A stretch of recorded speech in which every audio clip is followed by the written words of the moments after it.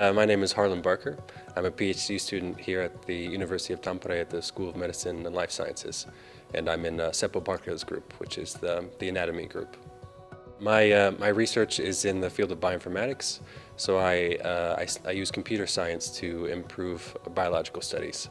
So in particular, what I study is these genes that produce proteins, which is all of our genes. They have triggers which cause them to be expressed, and I use computational means to identify those within our DNA. So my work hopefully can be used by people doing research around the world who are trying to investigate how their particular genes of study might be being expressed. So I have built a tool and a database which should assist them in identifying how these genes are getting triggered. So the bioinformatics group, a lot of the stuff they're doing is on like prostate cancer. Our group works on this carbonic anhydrases, which are applicable in disease and infectious disease and human cancers.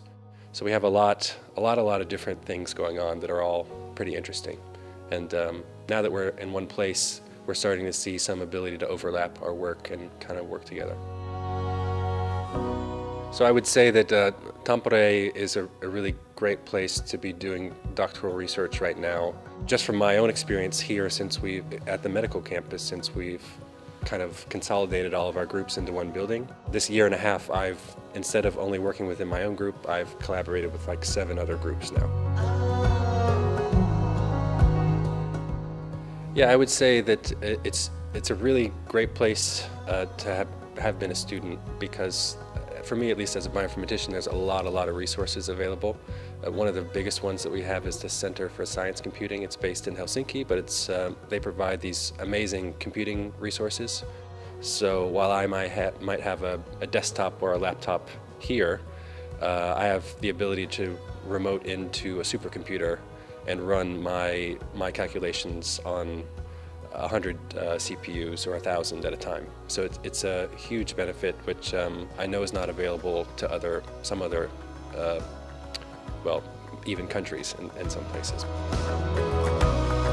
Tampere is a really great place because it kind of is in this place between being a big town and a small city. Beautiful lakes and woods, like just outside of the building here, you can walk 100 meters and you're in the middle of like nature, and another 100 meters and you're at the edge of a giant lake. So it's just a really beautiful place to live. So you get like easy access to the whole town within 20 minutes or so by bus, but you also have like kind of this enough things to do without like all the noise and all the busyness.